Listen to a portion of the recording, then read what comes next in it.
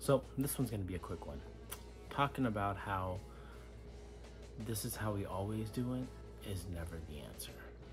And the crazy part is that we just see this so often, right? You see this so often in operations. Whether you join a company that's like huge, Fortune 500, or, it's the mom and pop. And regardless of what happens, yes, Travis here, making a fuss. Regardless of, where it happens or how it happens, it's always never the answer. And one of the questions that I always follow up with is why? Why is that the way we always do it? Have we thought about a different way to do it? And so, anyways, let's jump into it.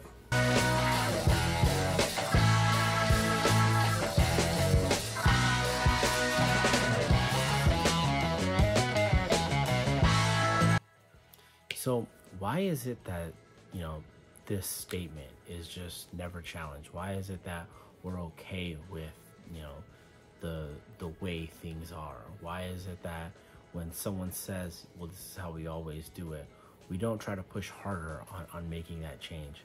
I think there's a number of factors there.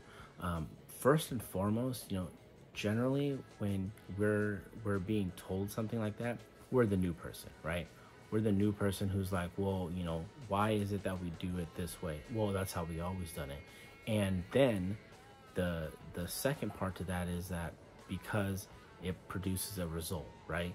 So you're the new person in there, and then the last thing you want to do is be like, well, let's change it up, because although it does produce a result, let's try to do it this way, because while you've never done it this way, maybe I have.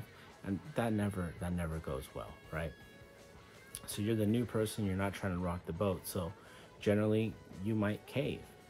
See, personally, I think it's great when you don't, right? You do push forward with, no, I know this can work. I know that this way that we're doing it is good, but this other way that I've done before is also good. And matter of fact, it's probably a little bit better. So let's try to do it this way. And if you can get people on board with that, then boom, you're in the money, right? But I think the second part of that, the outcome, is why it never really changes, right? Well, this is how we've always done it, and it's worked. So why try to fix something that's not broke, right? I think that's the part that we forget about, is that yeah, we should challenge that, but we also need to make sure that whatever outcome we're seeking needs to be just as good or better with whatever we're putting in place. Because if it's not, then you're going to get a bunch of I told you so's, right? I told you it wasn't going to work. I told you we needed to stick with the way we do it. I told you. Never, ever fails. And I've been on the receiving end of that.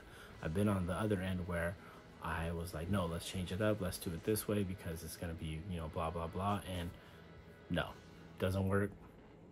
Didn't end up working out my way, right? And it happens.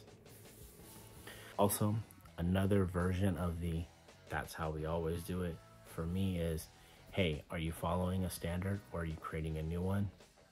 Like, bro, simmer down with your vernacular there, all right? Like, that's just a fancier way of saying that's how we always do it.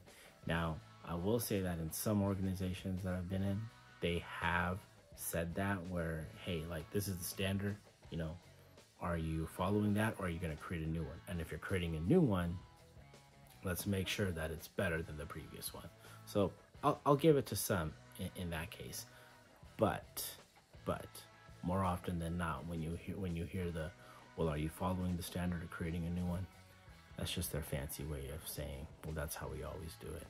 And to be clear, sometimes there isn't a better way to do it, right? They've tried different ways. They've done so many different things, and they may be limited by personnel or software or whatever, and this is the best way they can do it.